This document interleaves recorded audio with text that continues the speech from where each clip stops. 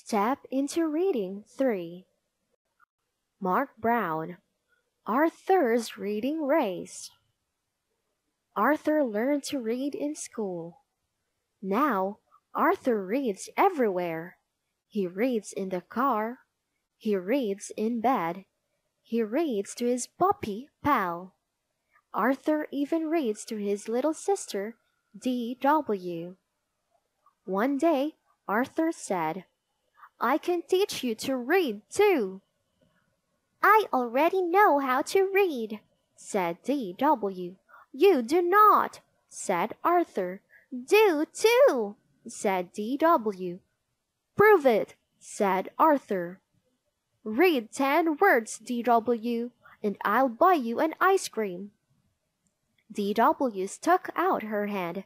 "It's a deal," she said. "Let's go." They raced to the park. Arthur pointed to a sign. "What's that say?"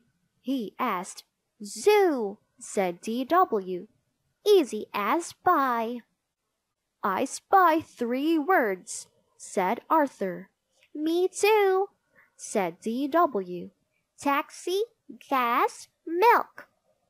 Arthur stepped off the curb. "Look out!" said D.W. "It says don't walk. You could get hit by a car." "All right, Miss Smarty Pants. What's that say?" asked Arthur. "Police," said D.W.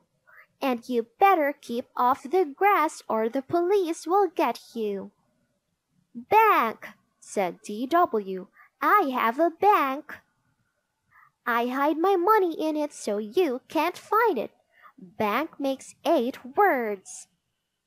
"We're almost home," said Arthur.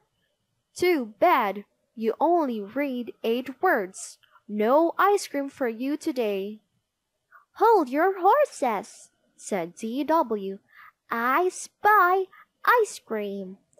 "Hot dog." "I read 10 words. Let's eat." D.W. and Arthur ran to the ice cream store. Arthur bought 2 big cones.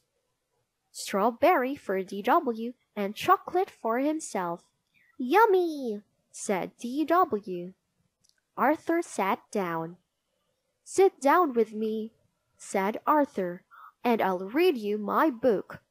"No," said D.W. "I'll read you the book."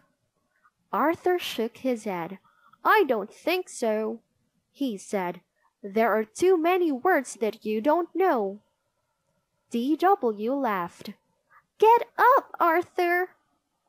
"Now I can teach you 2 words that you don't know," said D.W. "Wet paint."